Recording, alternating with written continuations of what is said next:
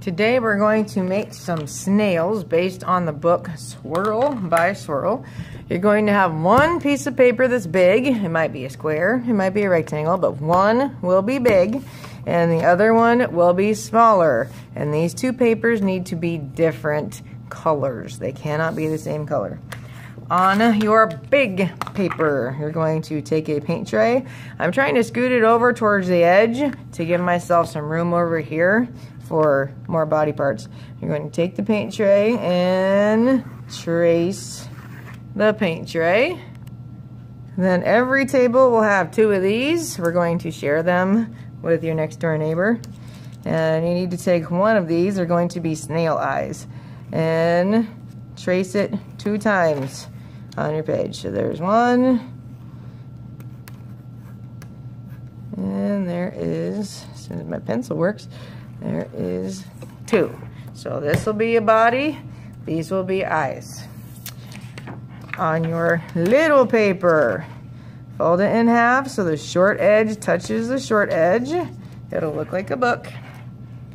We take a lid and we trace it. Keeping it folded, we cut.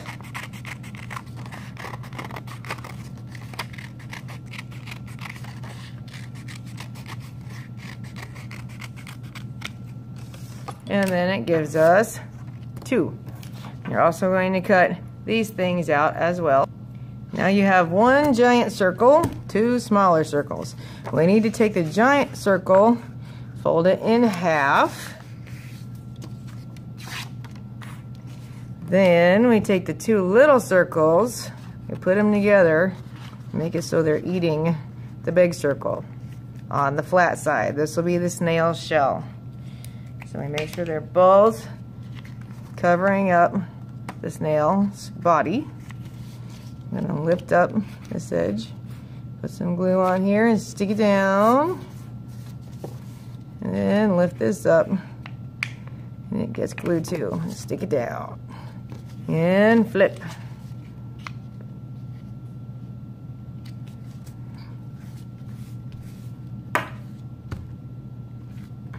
Okay. Shell is on the body. And then our little eyeballs just need a little bit of glue at the bottom.